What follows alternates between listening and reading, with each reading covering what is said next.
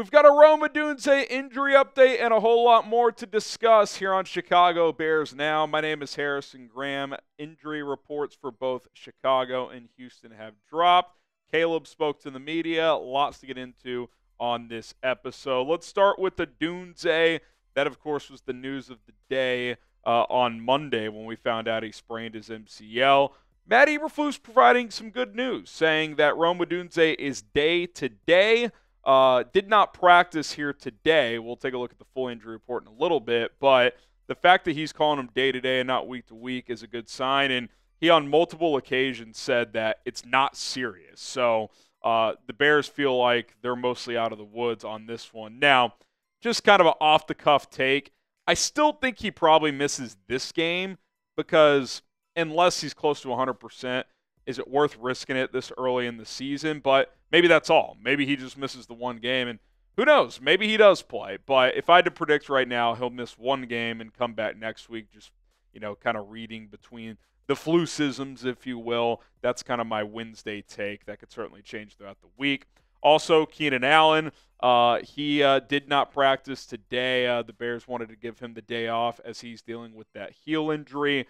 Kind of dinged it up during the game a little bit as well. Came up gimpy a couple of times. And I almost am a little more concerned about this one at this point just because he's kind of had this lingering for a couple of weeks now. He is an older player at 32 years old. And, when you think about the longevity of this season, you just don't want this to, kind of just be there all year. But maybe it's something he's just going to have to fight through. Now, obviously, for the game at hand, you're hoping that you're not down both Keenan and Rome because then you don't have a major problem. It's only one game at the end of the day, but maybe it's not, catastrophic if only one of the guys is out. Obviously, you're going to have DJ. He said he was fine today. But realistically, if you're going to have a chance to win this game on Sunday, you need at least one of these two players out there, whether it's Keenan, whether it's Rome. If they're both out, that's going to be a challenge. It just is. That's going to be a challenge. It's already going to be a tough game on the road, big underdog, prime time. But if you're down two of your top three receivers, it's going to be challenging to try and win this one. Now, which wide receiver injury is a bigger concern to you? If you think it's Rome Odunze, type RO. If you think it's Keenan Allen, type KA. I actually think it's Allen at this point. I feel pretty good just listening to Flus earlier today about where Odunze is. But if you had to pick one, let me know which one the bigger concern is. All right, let's get to the injury report in full today. We already talked about Keenan, obviously. Kiran Amegadjie, limited, still recovering from that quad. Ryan Bates, limited as well. And by the way, just a side note, if Bates isn't 100%, if Nate Davis can't get through the whole game, that's just a problem. This rotating at right guard has got to end. Just pick somebody and go. Kari Blasingame did not practice as he's dealing with the hand / knee injury. Odunze obviously didn't practice. Zacch Pickens limited with the groin. We'll see if he returns this week.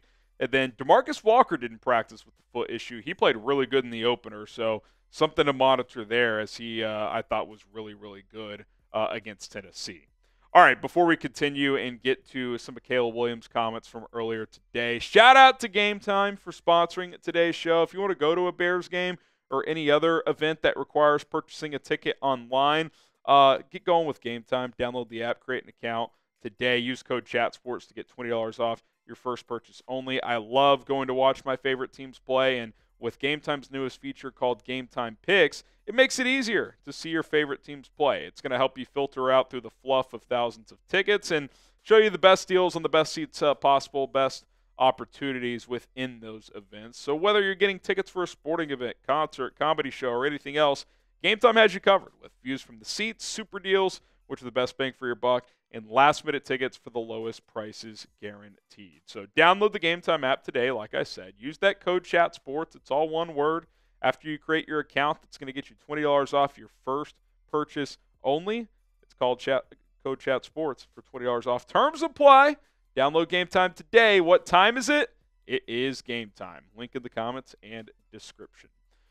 All right, Caleb Williams looking forward after his not so great debut, but again, like he said today, when you win the game, that's the most important thing. He talked about specifically an area he thought he could improve in, and he talked about his drop, like, 3-step, 5-step, whatever. He said, sometimes I rush my drop a little bit, not needing to. One specific route that I can think of is Rome, a 10-yard route. I rushed my drop and tried to juice it in there a little bit and missed. And if I'm remembering correctly, I think this was the little dig over the middle where he kind of throws it at his feet, and producer Cullen and I were like, dude, like, just relax a little. Like, he just felt a little out of control. And that's kind of why I'm not going to freak out, because my main takeaway from him struggling in week 1 was not like, holy shit, he doesn't know what's going on out there. It was, he just feels a little rushed, like a little antsy.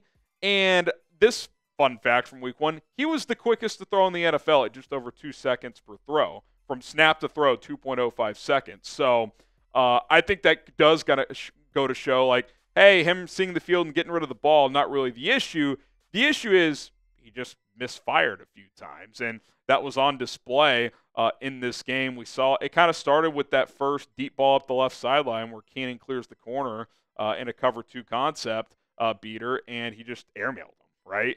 Did it again on a DeAndre Carter slot fade, although that one wasn't as bad of a miss.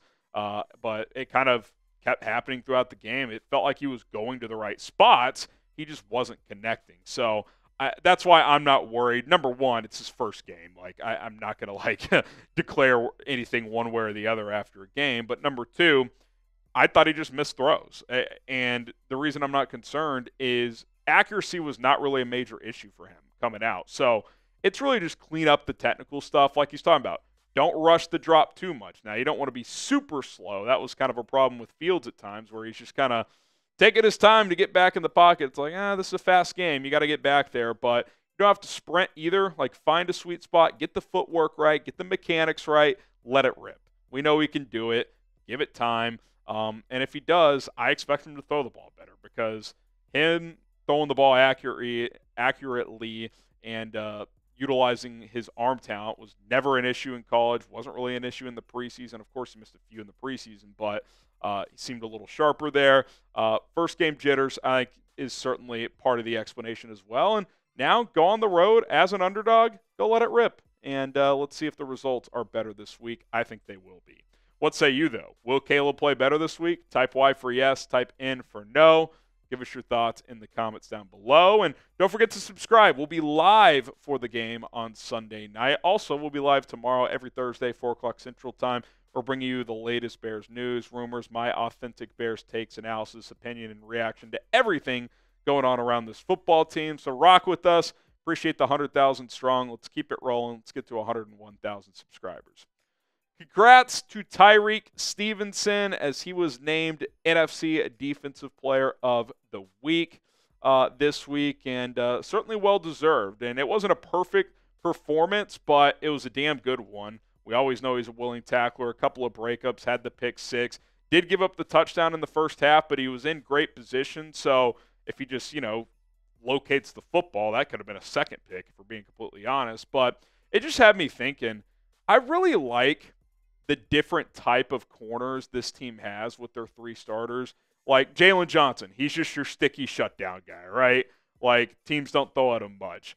Tyrique Stevenson, he's more the aggressive type, right? Like, he is going to take some chances, try to take the ball away. He's a hard-hitting corner. He's going to get beat some, but he's kind of that, Trayvon Diggs style, but better tackler type. I'm not saying he's a better overall corner than Diggs, but he's going to take some chances, try and get some picks. And then Kyler Gordon does a little bit of everything. He blitzes from the nickel spot. He's a hard hitter, plays against the run, but he can also cover as well. It's a well-rounded room. Like, if this trio stays healthy all year, I expect it to be one of, if not the best in the NFL. The Bears secondary as a whole, according to, I can't remember what the advanced measurement was, but was the second best in the league in week 1. Like, the secondary was flying around, doing some really good things. So I feel really good about that group, and you guys should too, as we get going early in the season. One last piece of news as we get out of here. Give me a follow on Instagram at HGramNFL. Bears rocking the orange jerseys on Sunday night. I know people don't love the orange. I personally like them. And remember, Thursday Night Football last year. Did I say Thursday for this week? Sunday this week, but Thursday last year.